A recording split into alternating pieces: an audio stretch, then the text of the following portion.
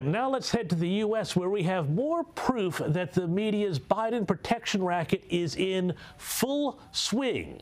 And this time it's focused on the president's weird and wacky sayings that confound not only us, but it turns out his staff. Joining me now from New York City is filmmaker Ami Horowitz. Ami, thanks so much for joining us on the program tonight. And when you think about some of the odd things Joe Biden has said over the years, it really does, well, confound you.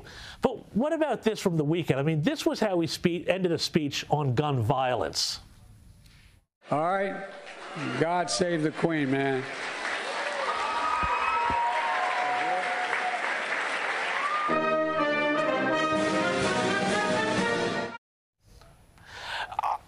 What did you make of that? What do you think he made of it? Because some of his staffers, when they were asked about it, they had no idea either.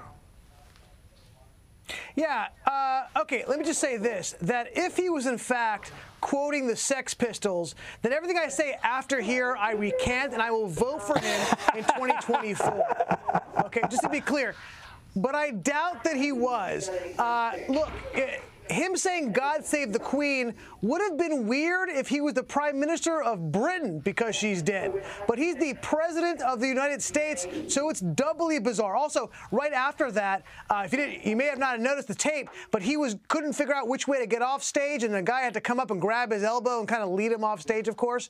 But we expect this from this president who really is in mental decline. It is very sad.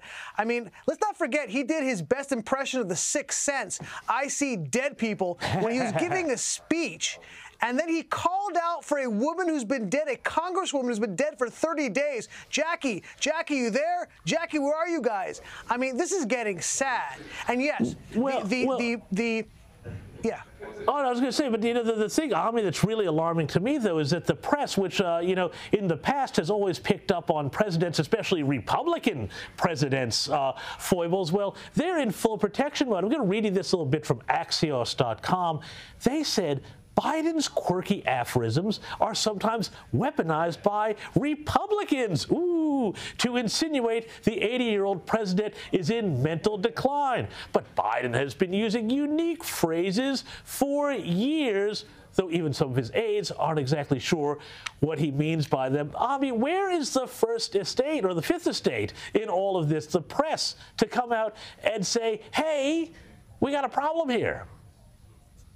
No, they are in full-fledged protection mode. They're an extension of the Biden government. I mean, let's not just looking at how they reacted when the president tripped on himself over a sandbag when he was giving a speech to the Naval College, and the entire press went crazy. You could not attack him or make fun of him for falling down. Yet when Trump was walking gingerly down a ramp, they spent days making fun of him over and over again. And what that really speaks to is they understand that Trump say what you will about Trump, he is a vigorous individual for his age, and therefore you don't have to protect him. As with Biden, though, they understand that the man is on his last legs and they have to protect him at all costs.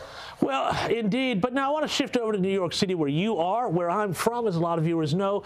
And tell me now what the situation with the Democrats is running New York City, because I'll tell you what, from here, every day I open the NewYorkPost.com and I see more slashings, more stabbings, more shootings, more train shovings, more mayhem. But this is also happening around the country. San Francisco, we're seeing the death of the downtown there.